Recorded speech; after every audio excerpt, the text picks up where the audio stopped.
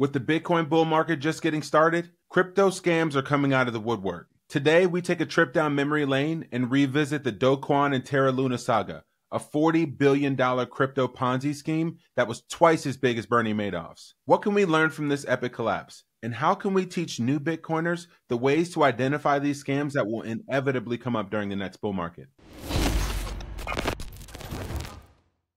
Hey everyone, and welcome to the Bitcoin Daily Show. I'm Dante Cook, head of Swan Business. Typically, we're covering all of the news in the Bitcoin markets and how it relates to the macroeconomic environment, a new monetary technology, and most importantly, your path to freedom. But today we're taking a little detour.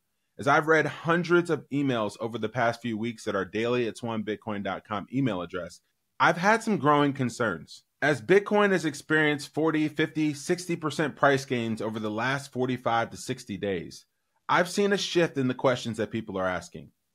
How can I borrow against my Bitcoin? Should I lend my Bitcoin? Should I trade my Bitcoin for other crypto tokens? Should I diversify my Bitcoin portfolio? Should I leave it on Coinbase? I get rewards if I leave it on these platforms. These are the sorts of questions that you hear every time that there's a bull run in the crypto market.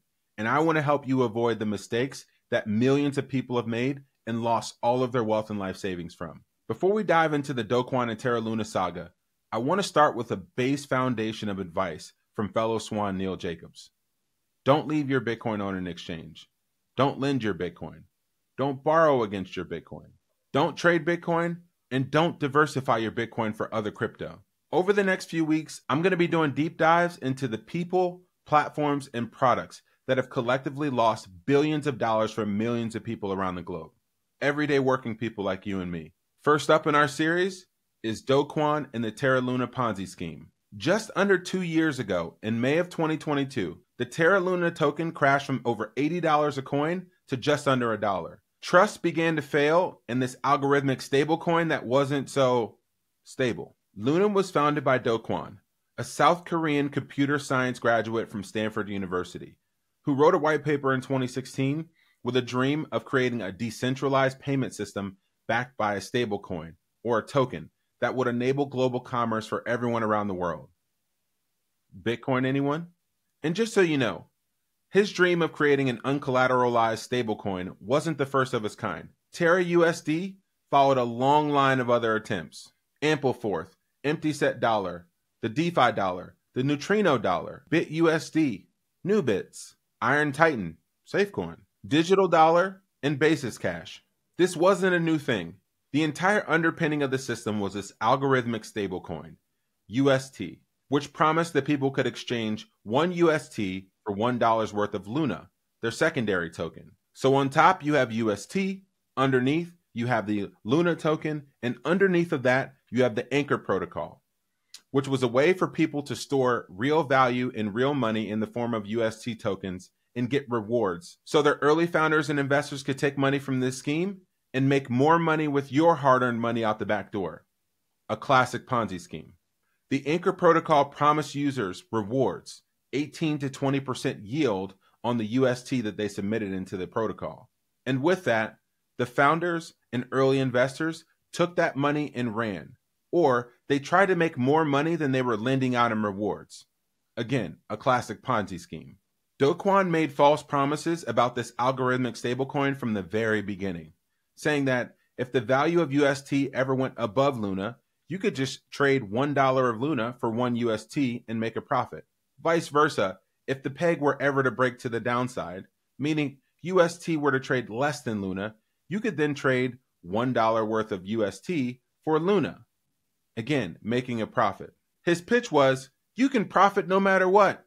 Does anybody see any inherent flaws in this logic? So, to recap, as the market cap of UST would grow, people would equate that with value of the underlying token Luna, and the price of Luna would skyrocket, giving the founders and early investors profit from this made-up token. But the issue was, at its height, Terra Luna had a market cap of $40 billion and UST had a market cap of $18 billion. But the problem was this, they never had the collateral behind the pegs that they claimed to have.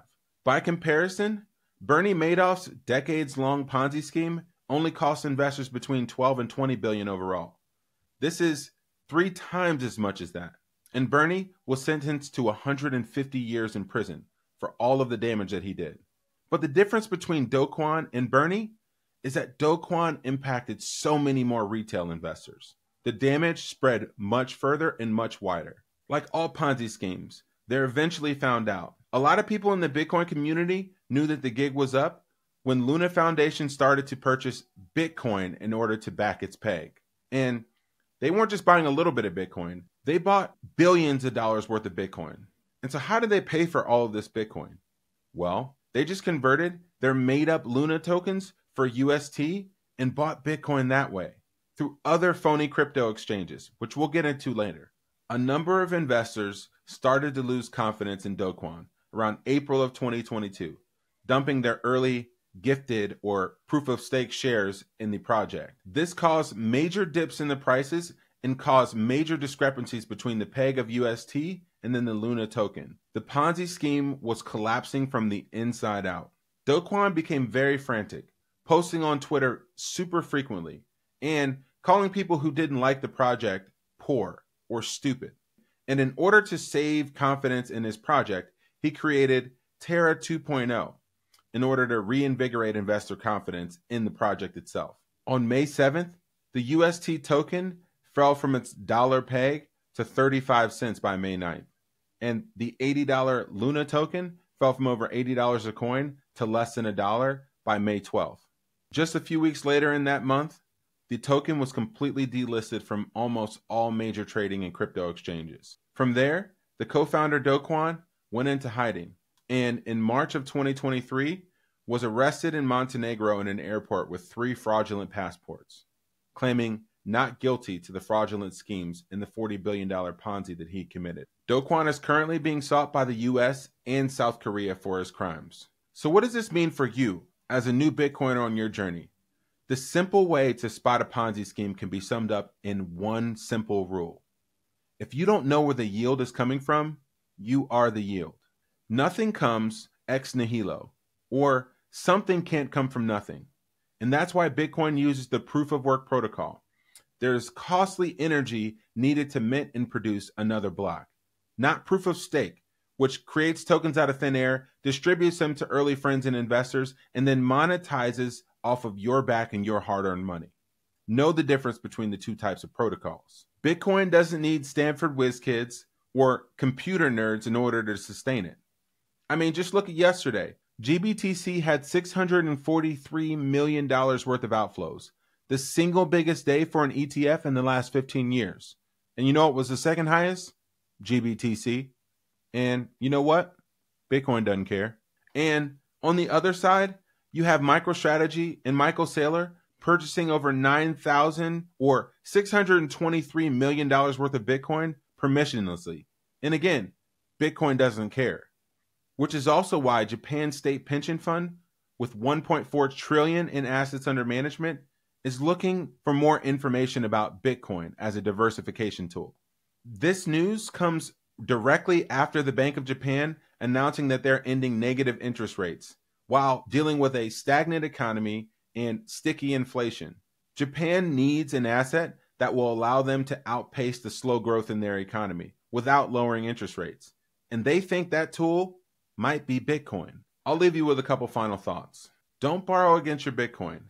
Don't fall for some Thor chain, God of War, shape-shifting swap out of a Marvel movie. You know that nothing will stop me on here as it returns to my hand. Not even your face. You go quite mad. You'll be executed for this. And I'll see you on the other side, brother. All right, I yield. If you hear yield from a crypto bro, run just like he did so that you can avoid getting wrecked worse than Thor's hammer hitting your face. I'm telling you this to protect you. I've seen too many people lose their life savings and their worth chasing these crypto scams and schemes offering yield. I want to help you to reach the freedom goals that you desire. So in love, like Samuel L. Jackson from Pulp Fiction. Say crypto one more time. Don't lend out your Bitcoin. Don't put your Bitcoin in a trustless swap.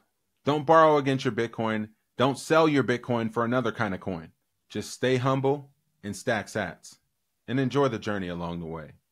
And with that, we're signing off. I'm Dante Cook at Swan.com. Happy stacking.